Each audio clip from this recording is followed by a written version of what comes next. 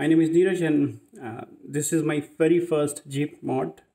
I've got this Apollo Pro Series 6 inches halogen lights spread beam for my Jeep Wrangler JL 2019 and trying to fix and get this started. I'm really fearful of all the wiring, harness and anything battery and wiring related. I'm not a mechanical guy as such, just an ordinary layman, but I'm trying to see if I can get this installed. I just ordered this on Amazon.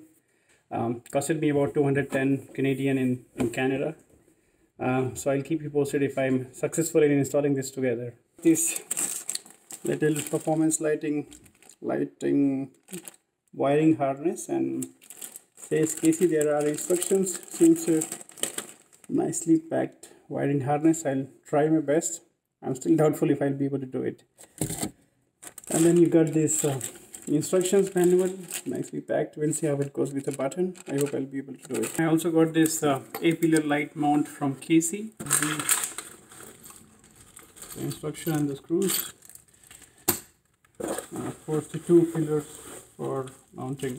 See, since you have to anyway remove the antenna before you start the installation, I removed the old one and upgraded with a new one, like a small 13 inches nice and clean antenna. And this is from it's very cheap from Amazon.ca. It's called Ride-on-Air flexible rubber antenna, 13 inches replacement for, it says Jeep Wrangler JK, but I could install in Jeep Wrangler JL. Quick updates, I could really you get the whole wiring harness as here, and what I did was I just fished. I used my like a tape, a measurement tape, and I kind of attached with the zip lock and pulled it right through the other side. So this is the wire, for instance, and so one part goes there, and I installed my KC lights, as you can see, and one over here, and you kind of take off standard 4 screws here, 1, 2, 3, and the fourth one over here. And then these are the windshield mount screws. You kind of take them off as well. So you attach this whole unit over there, push the screws back, and one of the factory screws are not required anymore because you use the other one with an ordinary Allen key, and you kind of screws it goes in there, and you mount the lights on top of it, which comes from the factory, and then you obviously have a nut and bolt to tighten that up. So this can be adjusted later. There's a little foam over there from where I actually kind of pull both the wires in, and then it goes through the battery from there. Now the easiest way I could find to fish my wires in safely through a firewall is that hole. As you can see, this portion, you kind of you got a nice like a cover with a plastic. It just goes and stays there. This is factory fitted. It comes with all the Wranglers, I guess. So it was put in there. Just kind of, I used a little screwdriver, took out from the side and took it out. So you just get the complete, option there to wire your head, fish your wires quickly through. I'll use a torch. Maybe you can see that. So can you see that black hole there? Yeah, that's the easiest way you can go inside the cap for doing any wire or any wiring harness as such. It's quite smooth, like you don't have to drill or find another way. This is the easiest I could find. So I'm going to push all my wires through that little hole. So I just push them across, and once you are satisfied with the wire, you can pull enough of them across, and I'll take you inside the cabin. You can see you can just push them inside, and you get the wires right underneath there. If you can see with the torch, yeah, those are the green whites. That's the place I've got the wires in. I'll pull them in and try to install a switch manually in my Jeep. So I got enough of wires I wanted, all 3 of them.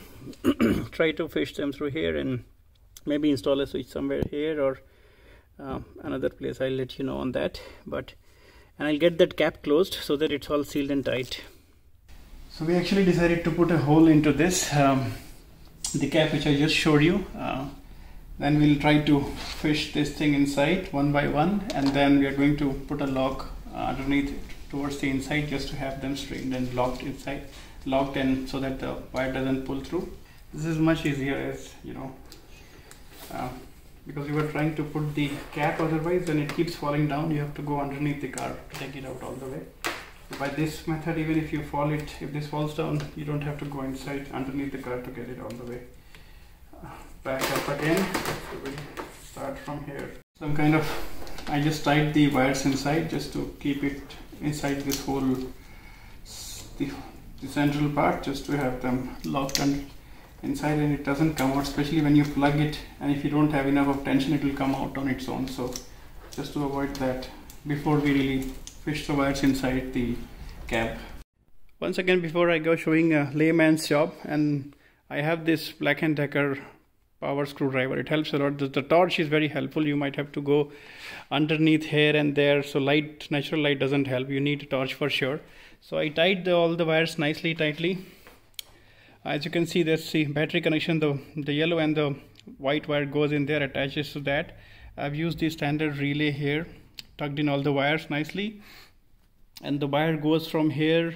The black wire here, as per I'm just showing with my torch, is going right there and inside the cab, and then the other wire goes from here and it connects to one spotlight and the other spotlight over there. So closer to the final step, I got this switch finally. Trying to install it somewhere over here underneath the driver's seat probably, and I got all the cables pulled in. I'll try to turn on the lights after this. So I kind of got this nice drill bit. I used this drill a hole over here, if you can see, and this is where I located my switch, and I'll be just wiring them, and that should be it. And that's it. I guess it's done, guys, finally, and I can show you turning on the lights. The cables are a little tricky though. The harness, where it goes, it's a little tricky. I'll be fixing my the wiring and all, but I can show you that. I just turned on my lights and it's quite bright. That's how it works. So thanks for watching again. I hope it helps.